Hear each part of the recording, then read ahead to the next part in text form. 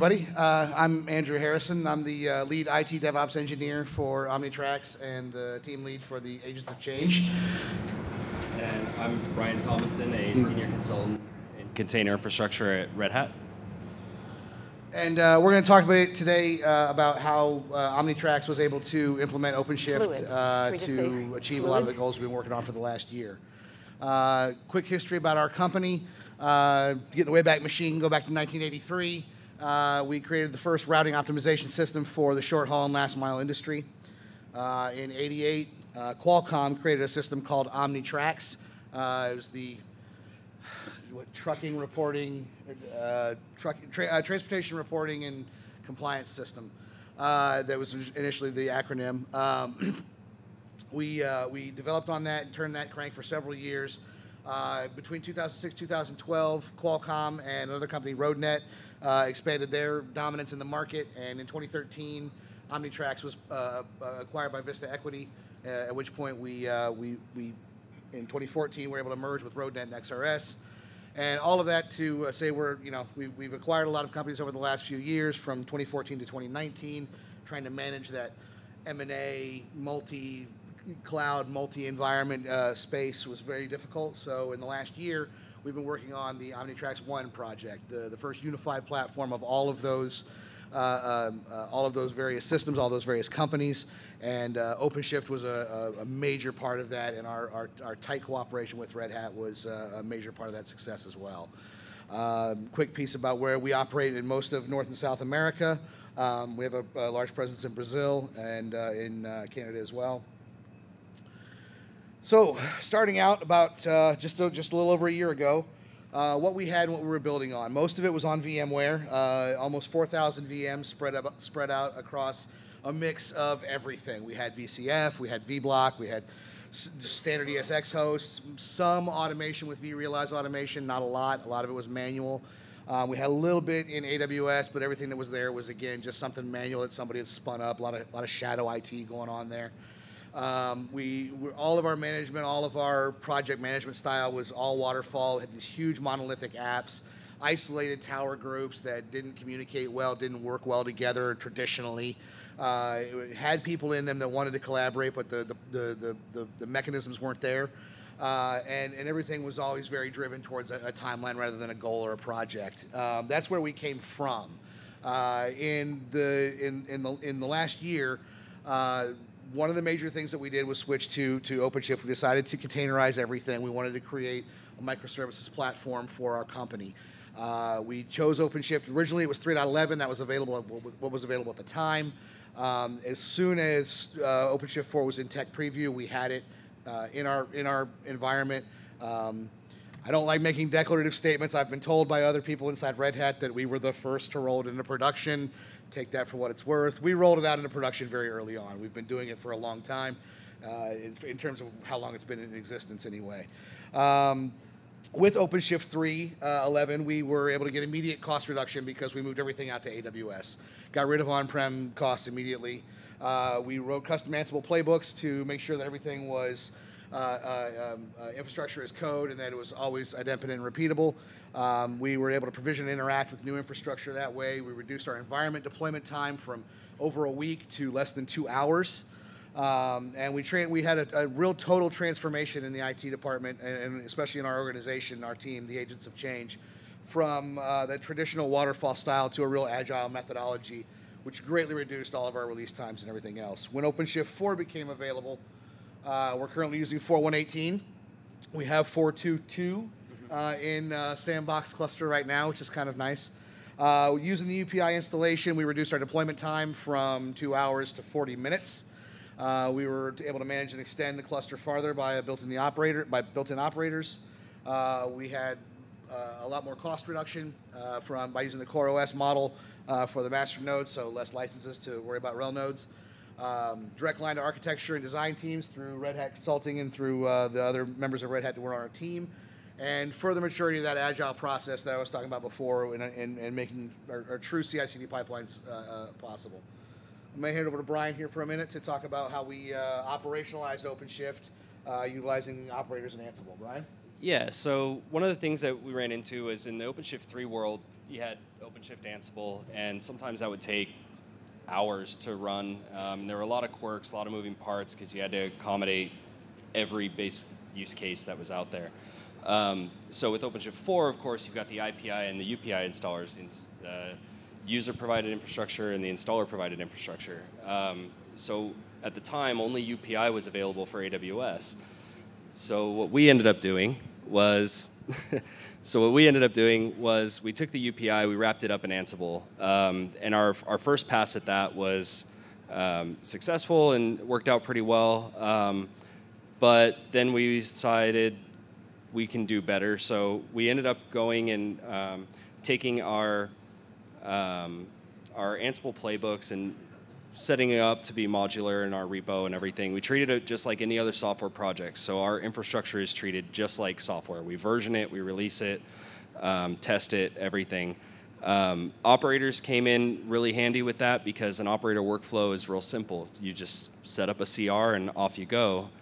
So we were able to greatly automate management of the cluster. We actually got to replace a bunch of our playbooks and then spun up a few new ones. We ended up running into a little bit of an issue, and that was with getting the dev team set up and everything. There was a bit of a learning curve on OpenShift 4 for them. So in an effort to make life easier for everybody, including ourselves, we actually built an operator that they use that they can go ahead and deploy all of their pipelines. They can deploy their applications. They maintain everything as infrastructure as code. The operator reaches back into Bitbucket and will look for changes and automatically reconcile. So it helps facilitate GitOps in that way. It's currently a class 2 operator, so it can do seamless upgrades. And we're working on how to get it into class 3. But the cool part is because it's an Ansible operator, the developers can go ahead and just fork it and make it service specific if they needed to, or they can just use the generic functionality. Next slide. As far as Ansible goes, we have a very strict model on our team. Basically, if it doesn't exist in Ansible, it doesn't exist. So we spent a lot of time getting the underlying OpenShift infrastructure set up and managed, and beforehand, and Andrew can clarify on this, but they didn't really have a lot of automation around their old infrastructure. So this was kind of a new thing, having everything just defined in code. We modularized the Ansible playbooks, so we basically have a main, we've got config, we've got ops, we've got add-ons and things like that, and these are all Git submodules under main. So any specific stuff goes into there, and then we let the UPI do its thing, and then our config repo runs and takes care of setting up, for example, Active Directory, logging, all that sort of fun stuff. And then add-ons adds on a bunch of operators that we have that we like to use or to help with quality of life issues for the devs, and so on. We can go from deploy.yaml in our main repo to an operationally ready cluster in 40 minutes now, which is just absolutely amazing because we can tell the dev teams, hey, we're standing up a new cluster, go ahead and tag your repos now. And by the time the cluster's up, they're ready to rock and roll. Yep, absolutely. Yeah, and like I said, we release our infrastructure the same way that we release software. You tag it as a version and push it out, and off you go. We really stuck to an operational excellence model. We really tried to step up on that, and we incorporate everything from HashiCorp Vault for security stuff and secrets management, Splunk logging, and all these different things. So we really go through not just day 2 operations, but day 2 through 30 as far as the care and feeding of a cluster. The operator model did not change the fact that we still needed Ansible to do some things. We templatized a lot of CRs. So now a lot of things we want to do, it's just one command, and it makes it really easy to delegate out to developers different tasks that they want to do. Next slide. So yeah, and then so today, we had that slide a few minutes ago talking about what we had. It was that spread out environment, very all over the place. Today we have everything in AWS. All of our infrastructure is set up there. We're using Artifactory for our images and X-ray to scan them. We've got VictorOps integrated. These are all SaaS solutions we've adopted and brought into the mix. We've got VictorOps involved to do notification and alerting to our teams. We took the SRE model and kind of turned it on its ear a little bit. We did not want to. We're spinning up 35 new Scrum teams over the next year. Yeah. We're not going to be able to find SREs to work for each of those Scrum teams. It's not going to work. So we took a different approach. We're using a virtual ops approach where we're embedding with these teams now and teaching them to be the ops part of DevOps. They are going to be their own SREs. They're going to be through the role of architecture owner, the role of team lead.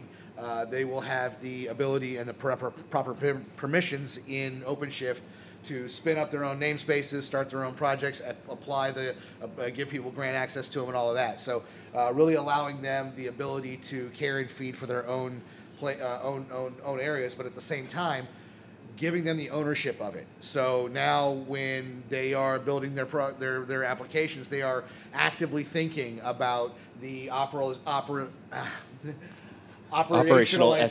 of it. That's a hard word to say. Sorry. They are actively thinking about that. They, so they know that they can feed it into the logs into Splunk and then get that information back in VictorOps as a notification if something goes wrong. It's just part of how they do their daily job now. Again, incorporating Splunk as well. We've got HashiCorp Vault as our secrets and certification, secrets and certs management. All of that ties into OpenShift very well. It's all very seamless.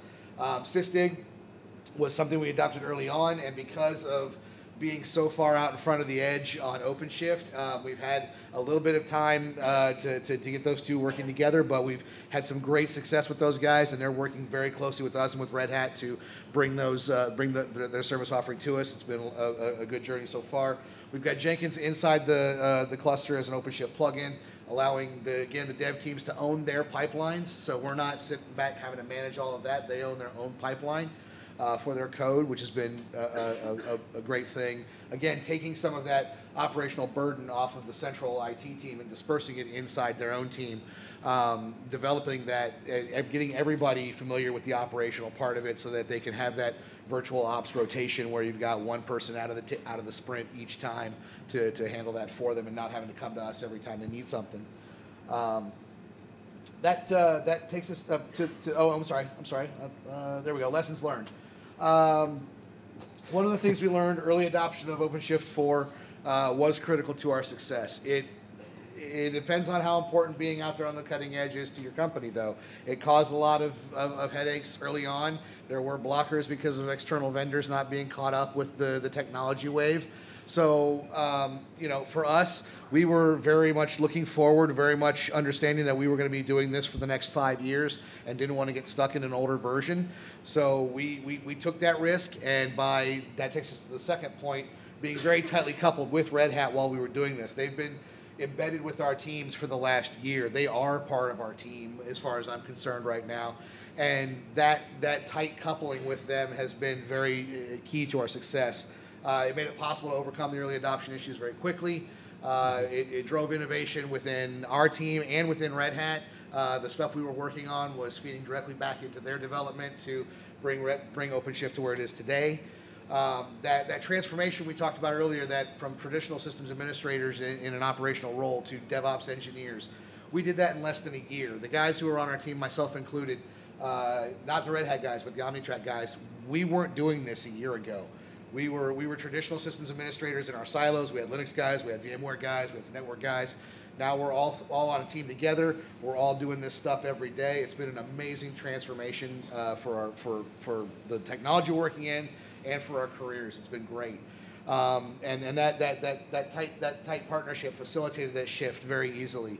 Having the operators available to us, it allowed us to offer infrastructure as a service to the dev teams almost immediately, almost day one. Reduce the need for a very large team. We do this with 4 guys.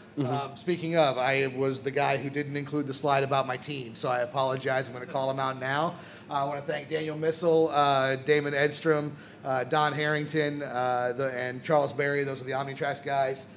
Brian Karsten Klassom, Vadim Zaroff, Ben Bateson, David Lewis, Christian Polizzi, and Madhu Mari. Thank you all for those guys. I didn't put the slide up there, and that's my fault. I apologize. Yep. Brian, anything else that you can talk about what Red Hat picked up during this engagement? Yeah, I mean, so we actually learned quite a bit. We learned that maybe having 3 masters and 3 workers as a starting point isn't so great.